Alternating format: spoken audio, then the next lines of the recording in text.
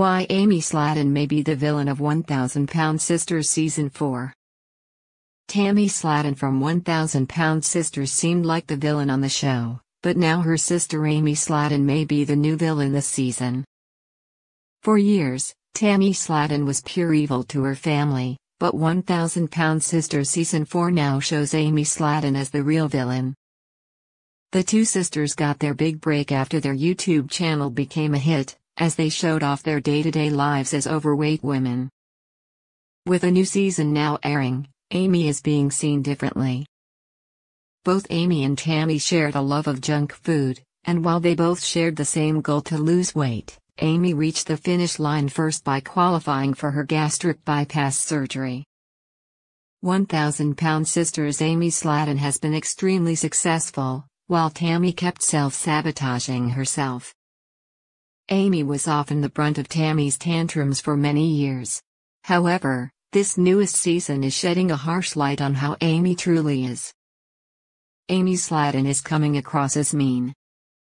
After the premiere of 1000 Pound Sisters Season 4 on January 17, it didn't go unnoticed how rude Amy was acting towards her sister, Tammy. The trailer for the upcoming season showed Amy talking badly about her sister, as she told TLC cameras that Tammy needed a BHRcist as opposed to an exorcist. Amy is starting to come across as self-righteous. The mother of two has been caught on camera saying she was ready to dump Tammy in every other episode, which is sad to see for the reality TV star. Sadly, 1000 Pound Sisters Season 4 shows Amy acting smug and condescending. 1000 Pound Sisters fans have strong feelings about Amy Slaton. Amy hardly had a kind word for Tammy, particularly when she visited the rehab center, telling her sister, "You look like a bruised banana." On Reddit, u/Lexifer31 commented on the 1000 Pound Sisters Season 4 premiere, noting that while Tammy has her own set of issues, Amy is still plenty toxic. Another thread participant wrote that they had started to dislike Amy after she got pregnant with Gage against doctor's order. The thread then took a turn towards criticizing Amy's morning sickness, as it became obvious in the premiere that she just wanted an excuse to eat junk food.